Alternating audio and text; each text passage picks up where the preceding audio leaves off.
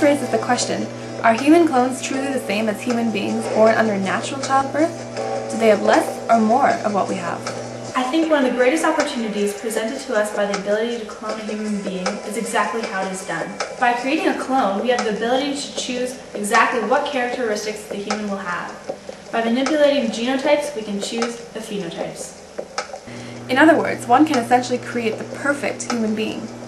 Now that I think about it, it'd be really cool having my daughter the way I'd want her to be. Well, I always want to have a daughter.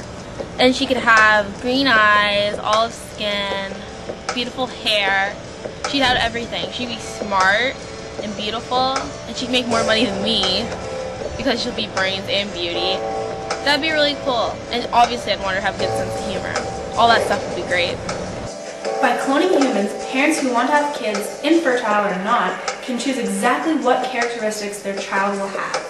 The child can be artistic, outgoing, good with their hands. A parent can create a designer child. They're still humans, just the best possible version. We're essentially creating supreme society.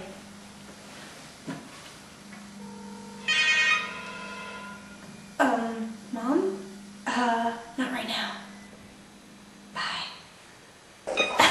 A supreme society indeed. But could these perfect humans be too radical? We're playing God. It's the same as when a woman has an abortion or when a doctor decides it's time to pull the plug of a man on life support. It's wrong. It's unnatural. It's just creating a perfect human being is worse than playing God. We're playing the devil. For what? For going against the will of God. For going against his forbidden rules of old. Walking on the moon. Yes, yes. Or splitting his atoms. Or stem cells and abortions. And destroying the secrets of life that only God above has any right to. The Catechism of the Catholic Church states, "The act which brings a child into existence must be one by which two persons give themselves to one another.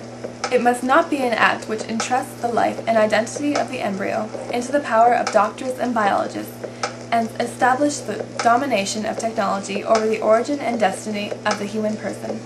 Such a relationship of dominion is in itself contrary to the dignity and equality that must be common to parents and children."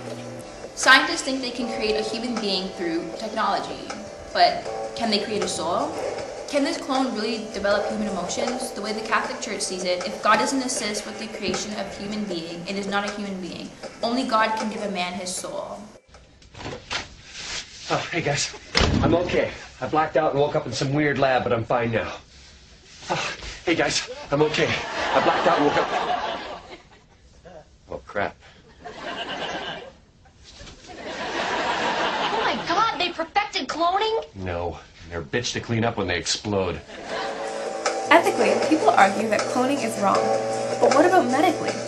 Scientists strongly believe that the ability to clone a human being has opened up the most important door of all, a medical breakthrough.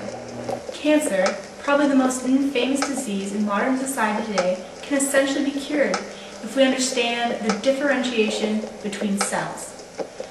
This is now possible thanks to technological advances in cloning. My brother told me there's a way to reverse someone's age, that they discovered it. What was the doctor's name again? Dr. Richard C. And he said the doctors learned how to, through cloning, learned how to reverse someone's age by reversing the DNA. So that sounds pretty good to me. I'm up for that. With all these medical advancements, from curing or preventing diseases to discovering the fountain of youth, surely nobody can oppose these life-changing discoveries. Cloned beings are given just as much of a chance at life as humans born under natural conditions, and even more. They have any desired phenotypes chosen for them by the parents, and they still face the same challenges, go to the same schools, and live the same lives as any ordinary human being. Parents have the power to create the perfect child. Under what conditions are these clones born? The parents are choosing these traits, but science is forgetting that it's not the parents that have the right to have the children. It's children having the right to have parents. Reverend Jesse Sharpton refers to the Catechism of the Catholic Church reading, "A child is not something owed to one, but is a gift, The supreme gift of marriage is a human person. A child may not be considered a piece of property, an idea to which an alleged right to a child would lead. In this area, only the child possesses genuine rights. The right to be the fruit of a specific act of the conjugal love of his parents, and the right to be respected as a person from the moment of conception. Yes, the parents are creating the perfect child, but now this child has set character traits. By being cloned with these particular selected characteristics, he becomes deprived of the freedom of being a child of God. People have been in conflict about the ethics of human cloning for many years, and this battle for the truth will not halt anytime soon. Scientists continue to search for these answers to the possible medical and social breakthroughs. The future is unclear, but through the eyes of scientists, there is great hope for a good one. Dolly the sheep was the first animal clone. As far as we know, the first human remains a mystery.